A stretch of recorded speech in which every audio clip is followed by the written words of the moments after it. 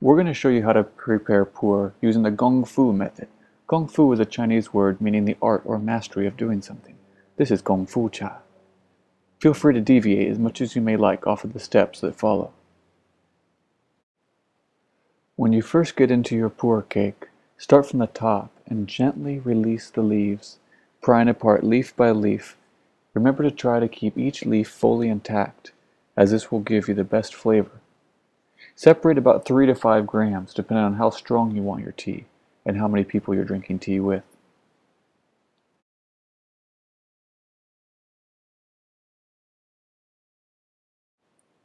Once you have your tea ready, then you'll want to warm up the vessels that you're going to be using.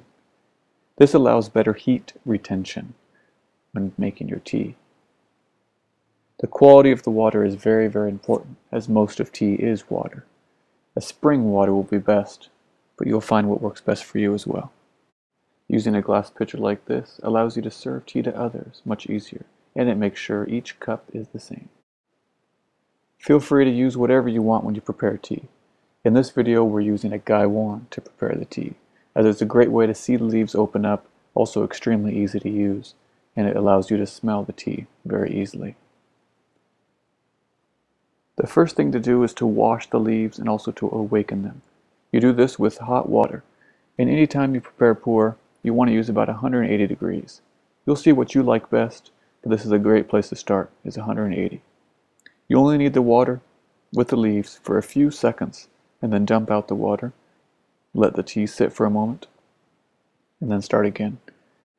With a high quality pu'er like this, you should be able to get about 20 pots of tea. Each subsequent steeping will be a higher temperature and longer steeping time. Now you want to go ahead and warm up your pouring vessel or pitcher.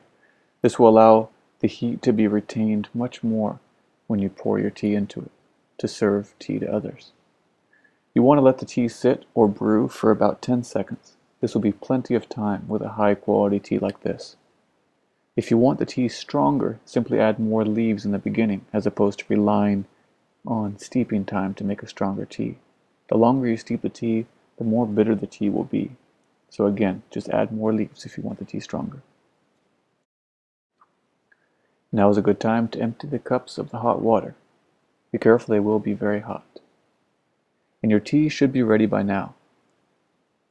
Go ahead and pour the tea either straight into the cups or into the pitcher. You're welcome to use a strainer here to pick up any loose debris. But if you give it just a second or two, the loose debris will fall to the bottom of the cup anyway. Make sure to get all of the tea out. Make sure you shake out every drop. Otherwise it will become bitter by sitting for too long.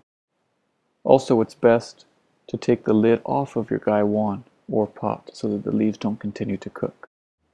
And there we have it. We prepared a cup of pu'er tea in this simple, traditional way. Feel free to deviate from the steps in any way that you please.